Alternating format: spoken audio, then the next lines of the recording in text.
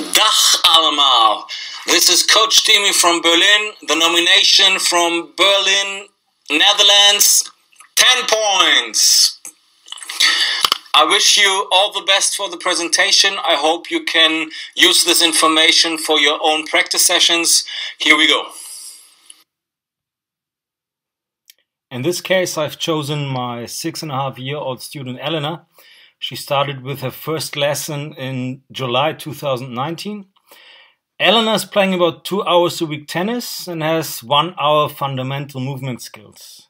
She attends also a ballet class 1 time a week and plays 1 time a week also field hockey.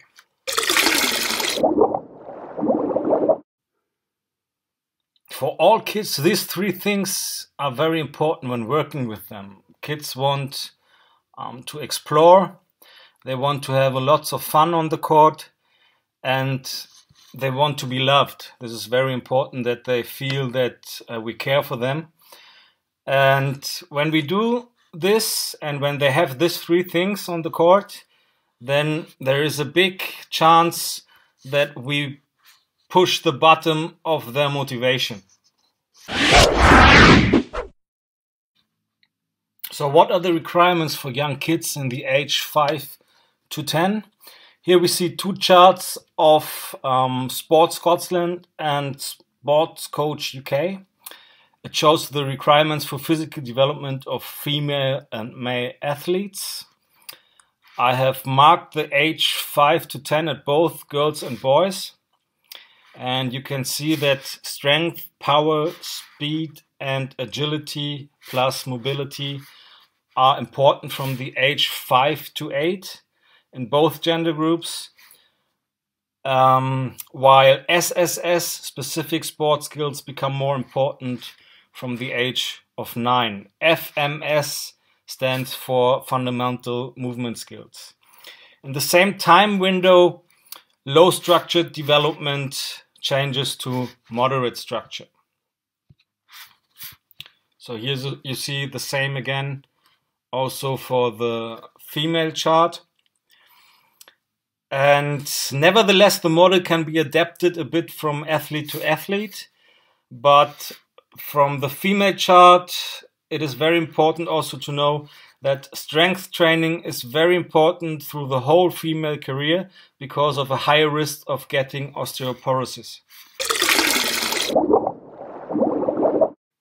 So the next chart is about setting a frame for the modern biomechanics.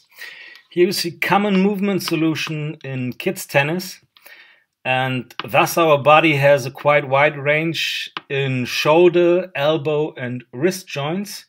It is normal that kids think that they can produce more power when they have big backswings.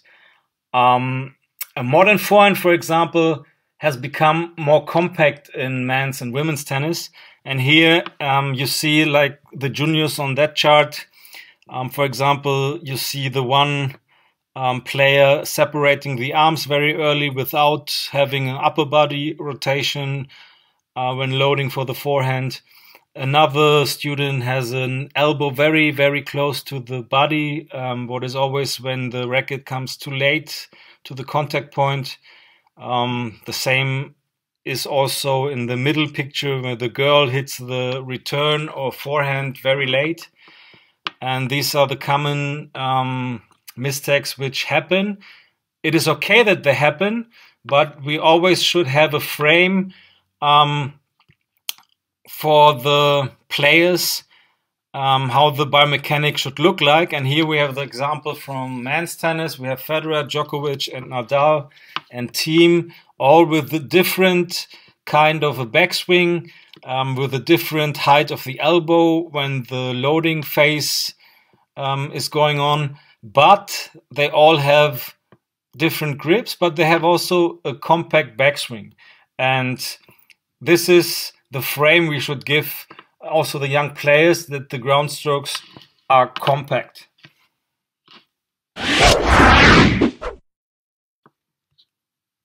So the aim of a grown player should be a sound biomechanics on ground strokes, and the player is like this, able to defer the spin rate the speed, the trajectory, and the bounce height also of the ball, as seen here in the two charts. We have the flat, the spin, the heavy spin, the different RPMs, and we have also the different heights of the bounce of the ball.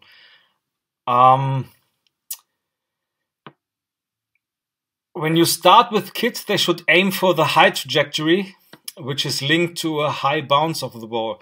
So the skill is first needed when growing up and playing on normal sized court with green or pressure balls. My personal opinion is that you shouldn't be too specific with kids learning the biomechanics, but they can learn a lot from the beginning, and it is good to give them a frame with early specification, because anyway there will be a lot of mistakes and they will do a lot of different moves, so they get to their own development of the technique. This is Elena's first lesson. You can see here already that I taught her the semi-open stance while sitting on the box in an angle that she has the semi-open stance, using a ball. And this is her first, you can say her first kinetic chain release on the forehand in her first lesson already.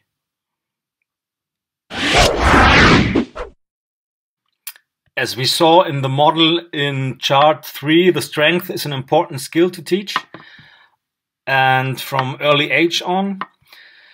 The own body weight exercise are the best, and it's always nice to have like animals within the practice, because kids are very much related to animals, and animal moves are perfect to have strengthen and stretching their body in one. So you can see here the different exercises. In the first video, Elena did the eagle. Now she's doing the caterpillar. This is strength and stretching exercise, and also the core exercise with the skateboard is great.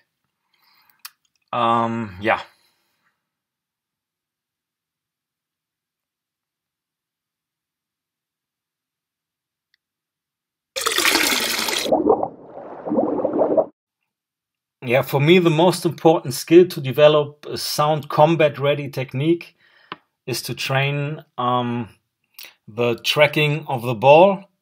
So ball trajectory tracking is a very important topic. And here you can see some exercises from low distance where Elena has to react. The balls have different size, different speed, and they always jump different, and she has to track the ball. And this is eye-hand coordination exercise very much. Later on you would go on a higher distance and do exercises where you adapt the distance to the player. We all know sending and receiving has become more important than training too much the ground strokes. So serve and return plus is of great importance. And the best way to learn the pronation on serve is through throwing. You all know this.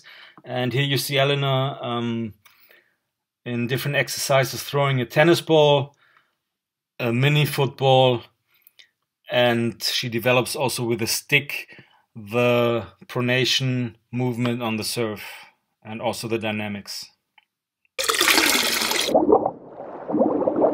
In this chart you see colored balloons. Colored balloons are superb for kids to learn things, and here Elena has to strike a serve +1 with a big softball, and when she finishes the serve I call the color for the net clearance she has to reach, and when she manages to hit the balloon she gets extra points. Great is also to use the balloons for sectioning the length of a shot.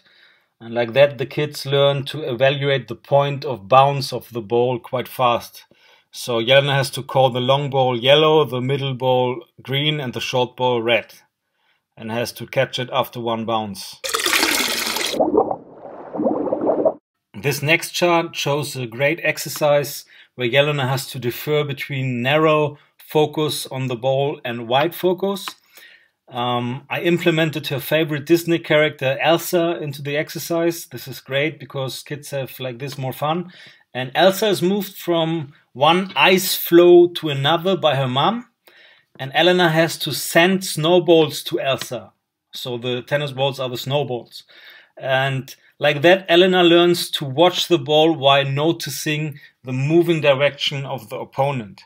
So this is a great exercise where she has fun, she has her favorite Disney characters, and yeah, in a passive way you teach her to watch the opponent and to have a better peripheral vision.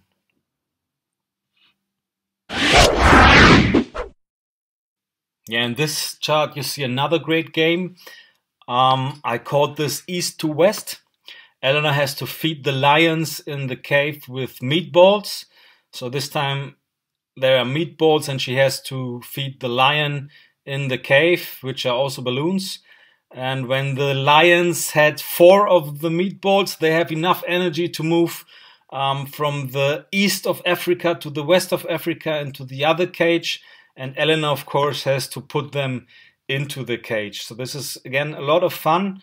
And yeah, it is a nice way to teach kids the direction of cross court, inside out, and down the line. So very important also in the young age is to try to avoid disbalances.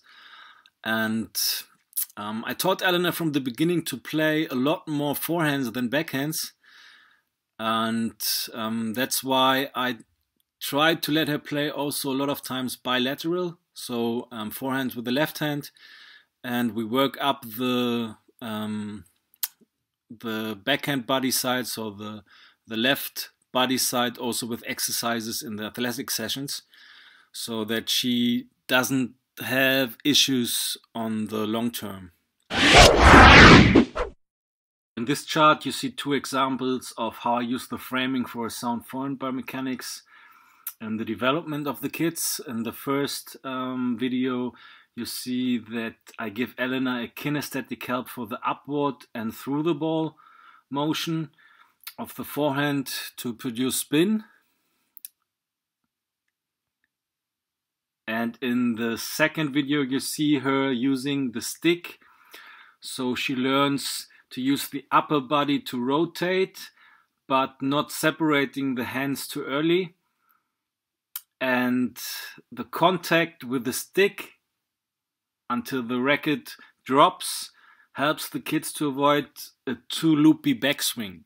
So now you see her turning the body when she goes now to the ball, and the racket stays on the stick, and so she's not able to swing further back. So she goes down and then is right at the contact point. Yeah, and here we have another example of Jelena framing the sound biomechanics of the forehand here in a bilateral way. She has 2 sticks and she is Xing the sticks, and you see that she's only turning her upper body, and when she keeps the stick on the stick, the backswing stays compact. So she's able to time the stroke very well. You see another exercise here with the stick where she is hitting a one-handed backhand and then using the racket. So always alternating with the stick and the racket. The stick has a better leverage, so she is like more helicoptering the stroke at the end. And you see with the racket she's not doing this. So this is a little bit a practice for like keeping the wrist loose at the end. Yeah, here you see another example of a favorite exercise of Jelena. I prepared a 21 racket without strings with a plastic bag. She has to catch the balls I call butterflies, and you see the progression of this exercise where she has to slide and catch the ball where she's playing a low volley. Yeah, when we teach the holistic way, the mental part plays a big role from the beginning. And as I said before, animals are always helpful for kids to learn from. And here I use the visualization of animal skills that develop the mental aspect of the game. So Elena gets a tiger and a wolf to put into her pocket during training and to have their power and focus with her in practice. Yeah, cognitive training is also a big topic in kids training. Training the cognitive abilities of the kids is crucial to challenge their nervous system, and here I use the visual cues and different running ways to the ball, such as moving in the neutral position on number 2. In the diagonal forward position is number 1, and the diagonal backward running position is number 3. And at the net you have the visual cues and the dots with the colors on the bottom, on the ground, and Jelena has always to change between the view onto the chart and the eye-foot coordination. So when we come to the results of the holistic development, you can see now in 1.5 years of Jelena's development, you can see in this picture that she's already able to handle contact point variations. For example, she uses the two-handed backhand on the return on the high contact. She can use the slice on the one-handed backhand on shoulder height, and she uses also the one-handed backhand topspin. I think it's her favorite shot because she's executing this naturally very, very well. But I let her decide in the future if she wants to play two-handed, one-handed, or maybe she's also able to use both on high returns two-hand and on other occasions the one-handed. That would be great. Yeah, and in the following 3 videos you can see that her movements become pretty much fluent. So she gets more fluent moves, and yeah, the technique has become more mature, has more a frame now, and her timing is also getting better. So you can see how smooth she's now also starting to move. You can see this when she's moving into the backhand corner, running around the backhand and playing the forehand. The serve technique is quite sound, and also the move backwards to the smash and again forward to play the volley. Yeah, the videos from the first lesson to now are made in a time window of 1 year and 8 months. So this is all the development of 1 year and 8 months. In July she turned 7, so it will be 2 years. And in this last video you can see the problem-solving abilities getting much better and better, with being able to start to play rallies with a purpose.